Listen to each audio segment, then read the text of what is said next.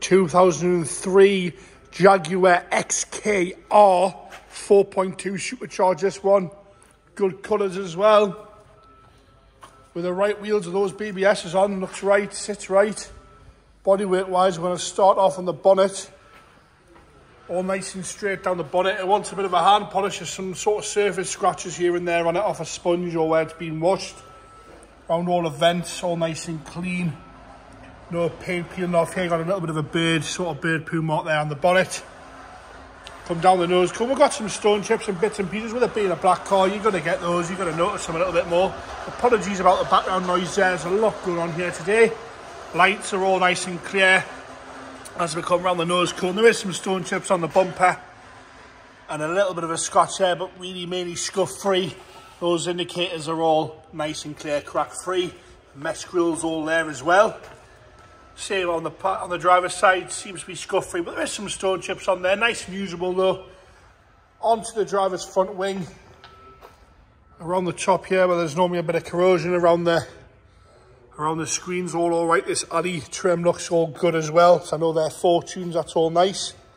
As we come down the driver's front wing, nice and straight around that wheel arch. Like I say, a few little scratches in the paint, which would polish out, I think. Down the bottom there's nice. If you go down the sill, with it being sort of the old three-plated shape, you don't have those horrible sill covers, so at least you can see the sills and what's going on. Up the driver's door again. Across the top, like I say, all these trims sometimes bubble up. They're all nice and straight, nice and clean. They're all nice and tidy, so we've got no problems with those. I know from previous experiences, these are a Fortune, but they're all nice and tidy. Down the door, nice and straight down both sides, this one. No real scratching around that handle either.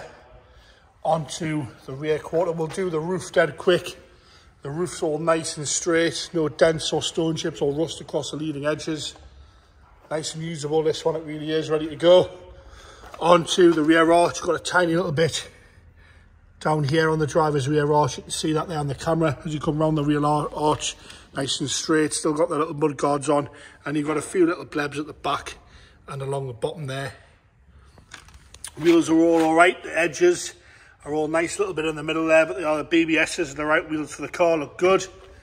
As we come round this rear bumper again, nice and straight, scuff free, which is nice considering it's got parking sensors.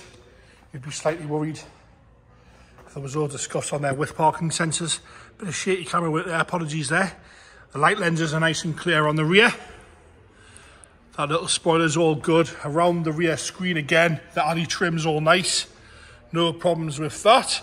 The boot lid itself's good, it's had nothing on it. It's not been closed with a load of scratches on there, all nice and straight.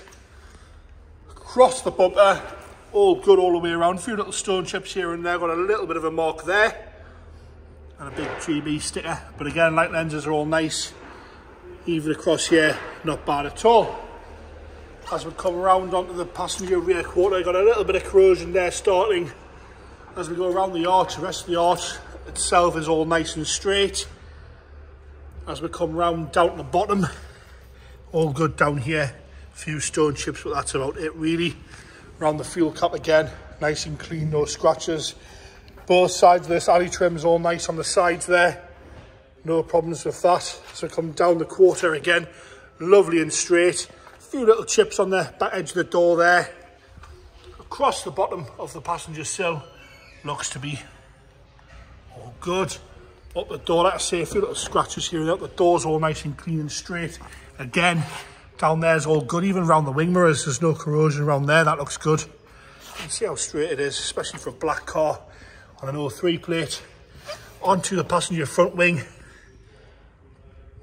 As we go around the arch, all nice. Few little stone chips, but that is about it. All to worry about there. And I'm thinking, by the looks of it,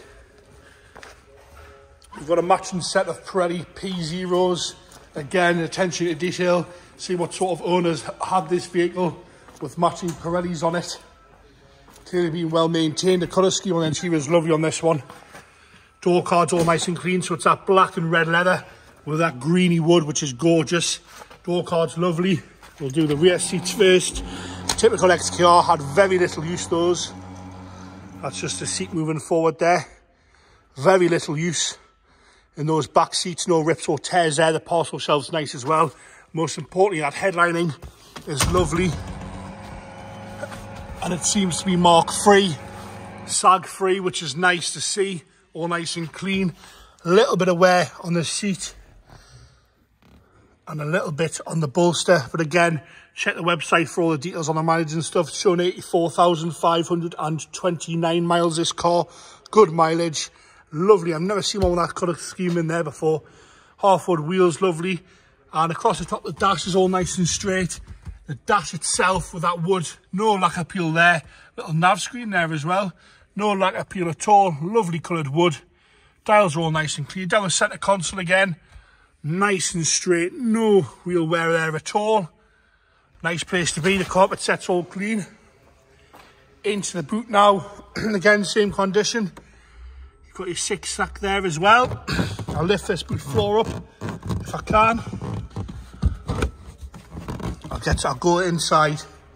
We might just lift that boot floor up for us. Sorry about that, guys. Onto the passenger front door card again. Nice condition, nice and straight. Mark free round here. No real wear. Passenger seat show a tiny amount of wear on the bolster. But again, lovely condition there. We will have a look at the back seat. Again, same sort of condition. They look like they've had very, very little use in their life, if any, really. But slightly pointless anyway. Again, all nice and tidy and clean on the passenger side. Boot floor, you've got your space saver. Nice and tidy and clean in there. No problems with that. Engine bay is again same condition throughout this vehicle. Clearly been well looked after and well maintained. All nice and straight in there. I will get the vehicle started up here for you guys. We can hear the engine. Even in there is all nice and clean.